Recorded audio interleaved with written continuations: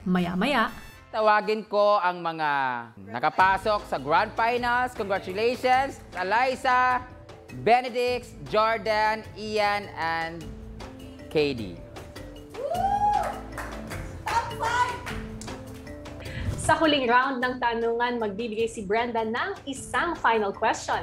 Isa-isang sasagot ang bawat housemate na nakapasok sa final round. Mananatili sa boys' bedroom ang hindi pasasalang para hindi nila marinig ang tanong. At sa final round, si Alyssa ang unang sumabak sa tanungan.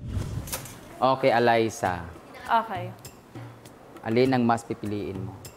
Yung maging totoo ka dito sa bahay, na alam mong malabo mong makukuha ang pagiging big winner dahil yung mga housemates makikita ang totoo mong ugali at yun ang dahilan ng ikakapahamak mo o ilalagay mo sa alanganin, o maging play safe ka para makuha mo yung magandang image mo sa labas at sila ang uudyok sa'yo para makuha mo yung title na big winner. Alin ang mas matimbang sa'yo? Pagiging totoo o play safe para iligtas ka ng taong bayan? Oh, wow. Well, first of all, I really, parang one of the things na reason kung bakit ako andito ay gusto ko talagang mas ma-explore and ma-discover ang sarili ko. So I think ang goal ko talaga dito ay mas makilala at magpakatotoo sa aking sarili at sa mga housemates. And hindi ko makuha ang titulo. Katulad nga ng sinasabi ng ating Miss Grand International dito, hindi siya sa kung ano ang meron sa ulo ka, but kung ano ang mga learnings mo and ano ang pagtanggap sa iyo ng mga bawat housemates. And naniniwala ako na dahil doon, isa na akong big winner. Thank you so much, Miss Alyssa.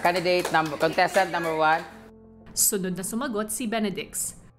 Unang-una sa lahat, hindi natin pinili ang mga tao makakasama natin sa loob ng bahay. Kung magpapakatotoo ka, hindi agad-agad. Dahil kailangan mo munang timplahin or i-gauge kung saan ka, hanggang saan mo pwedeng ipakita yung pagpapakatotoo mo. Dahil may mga tao na sensitibo, na kailangan konting preno. Bilang isang tao, pwedeng maging iba't iba ka naman, pero iisa pa rin ang uri mo at iisa pa rin ang pagpapakatotoo mo. Iba't iba nga lang yung form. Thank you. Thank you so much. Maraming salamat. Samantala, para naman kay Jordan, if I can just take a couple seconds to be honest, my first 3 weeks here, I was playing safe. Iniingatan kung anong sinasabi ko para lang mag-play safe at para hindi ma-nominate. Pero to be honest, na-realize ko na mas importante magpakatotoo. So kahit hindi ako maging Big 4 o Big Winner, at least masasabi ko that I learned something and I became a better person dito sa experience dito sa Pinoy Big Brother.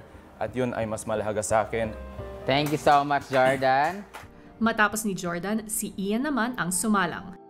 Doon ako sa una, yung maging totoo. Dahil pumasok ako dito sa loob ng bahay nang hindi yun ang iniisip ko.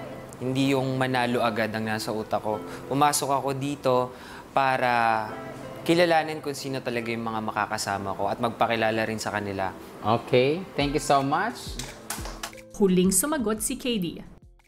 Let's say, even if I did play safe and I did become big winner, I don't think it would be worth it because I got big winner and like I'll have that for a few moments. Pero what about the people I could have made connections with? Being big winner here, yeah, it's amazing. It would be, but like without being true to myself, what's the point? Thank you so much, KD.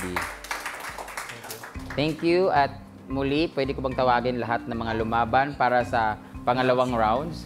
Kasi meron tayong 32 rounds to defend yourself. Pipiliin ko yung taong kahit konting oras lang binigay niya, pero parang feeling ko nabigay niya yung tamang sagot. At masaya ako sa sinabi niya. No bias, feeling ko si Alyssa nakapagbigay ng magandang sagot.